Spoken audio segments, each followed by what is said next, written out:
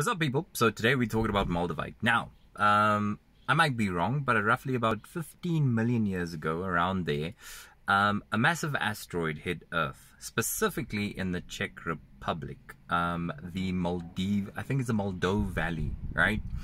And once this asteroid hit Earth all these years ago, millions of years ago, the asteroid fused with the water, and I'm a little bit prickly with the details, but once the water and the asteroid fused, it formed this beautiful thing called Moldavite.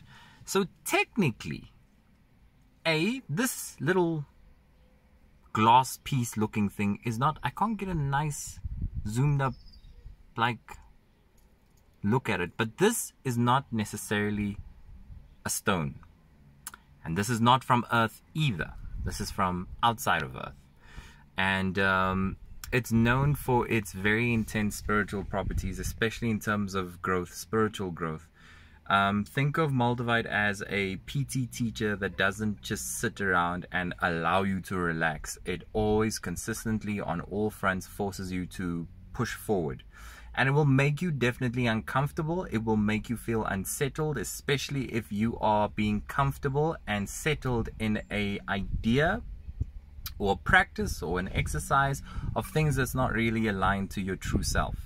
The beauty of this beautiful thing called Moldavite is that it aligns with all your chakras. So it's an amplifier of all your chakras. But the two chakra points that it works with predominantly, I'll say primary, definitely your heart chakra, because it's green.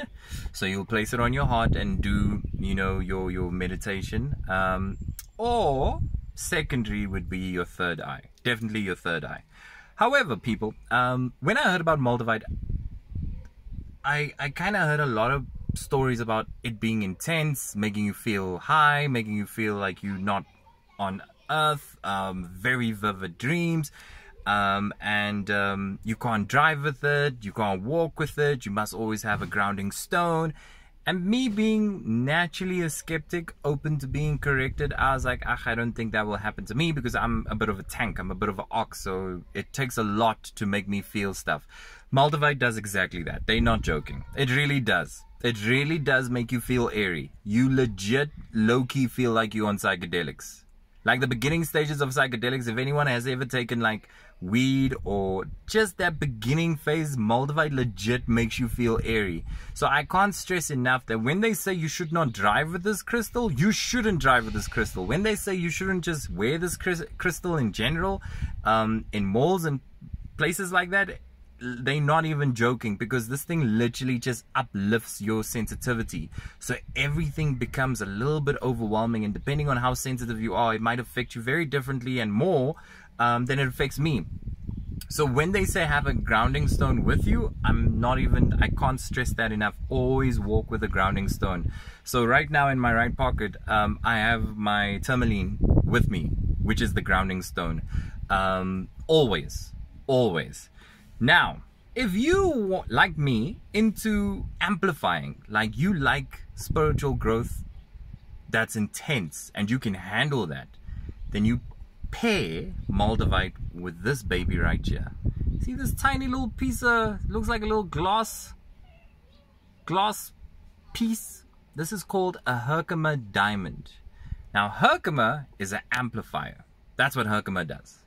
Hekimar amplifies whatever crystal you have around it. So it's been known to work with Moldavite or this Tektite way better than any other. Maybe I'm being a little bit exaggerating by saying that. I'm exaggerating a little bit. But specifically with Moldavite, specifically with a Tektite and Hekimar Diamond, if you place these two together, if you meditate with these two, you place Moldavite on your heart, you place Hekimar on your third eye. Ooh! Oh, you asking for spiritual enhancement now. Now you're not with the little leagues. Now you with the big boys. And when I say you go one up, I mean one up. So feeling things, being an empath, that will be like baby stuff, baby steps. You're gonna start going outside of Earth. You're gonna start understanding things at a galactical level. Things will be astronomical now. You won't be worried about earth-based and earth-bound things. There will be a massive in-depth review and understanding and interest in things beyond earth.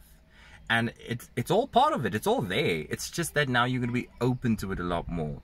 You're going to be pushed towards wanting to meditate more than spend time in public. Things that you thought were important to you, literally, you will slowly start becoming a bit of a nomad and disinterested in societal concerns and literally more interested in what is out there. So don't be surprised if you go down this route, but I must stress that you only buy Moldavite if you are willing to do the work. Only buy Moldavite if you are willing to be uncomfortable. Only buy Moldavite if you are really at a point where you want to increase your spiritual growth and you are willing to do the work that comes with it, the responsibility that comes with it. If you are not ready yet, if something doesn't pull you towards Moldavite and purchasing Moldavite, which is not cheap either, by the way, especially if you're based in South Africa, Moldavite can easily go for like, geez man, this piece was like 600 Rand. The piece I wanted, which is a bracelet, is 2,900 Rand. Internationally in the States, I think Moldavite goes for about $100, $200 easy. UK, you're looking at 100 pounds, 80 pounds, around there. It's quite expensive. It's not cheap at all. However, in working with it over the past 3 months, I used to be a meat eater. I'm not a meat eater anymore. I used to eat dairy. I don't eat dairy anymore. Ironically, this is all part of a diet that suits a healer, suits a psychic, suits someone that does the work I do.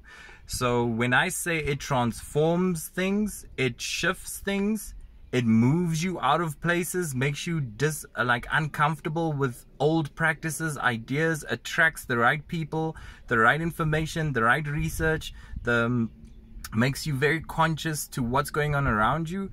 I'm not even joking. It really does. It genuinely does. Moldavite does not play games, and it continues. There's no end date, so it continues to teach you and allow you to be open to learning. So it's a beautiful tektite to not start with. I would not recommend that you start with it, but if you have done the work, then this is a nice stone just to elevate your practices, whatever you're doing, whether you're psychic, whether you're not psychic.